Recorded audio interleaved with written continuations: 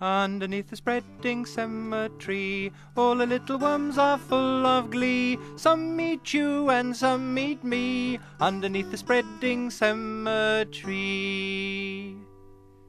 Always keep on good terms with worms, always smile, be good-mannered, and be best behaviored, or one night in a grave in some dark, lonesome graveyard you will meet them again, and you won't feel so brave. You'd best keep on good terms with worms, worms dying to meet you, worms, worms waiting to eat you.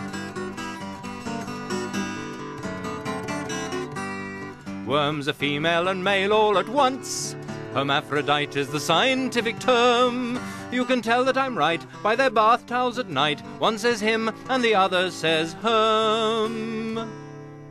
Thus, though a worm may be ugly and shunned, tra-la-la, by the ladies, he don't seem to mind. When he's left on the shelf, he makes love to himself. I might add, though, that most worms are blind.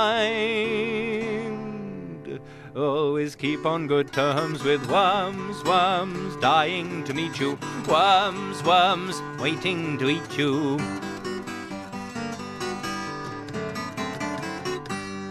You may laugh at the way a worm walks.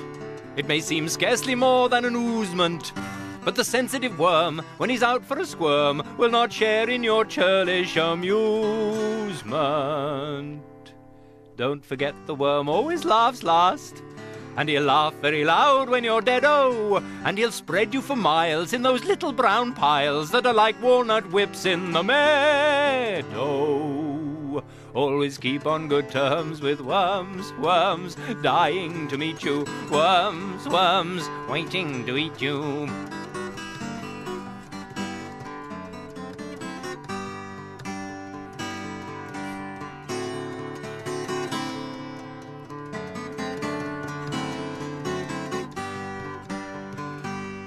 Never step on a worm in the grass.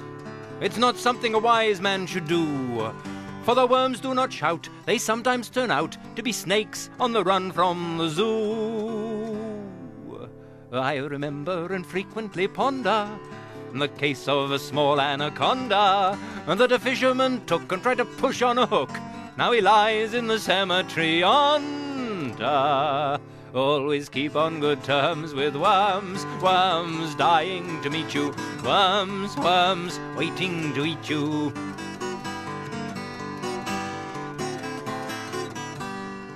It is hard by conventional force to bring the worm's life to a halt. You may cut him in half, and though one end may laugh, the other will sue for assault. For the worm is a schizoid immortal, except to the crafty old mole, who creeps up on him with a mouthful of grin and simply just swallows him whole.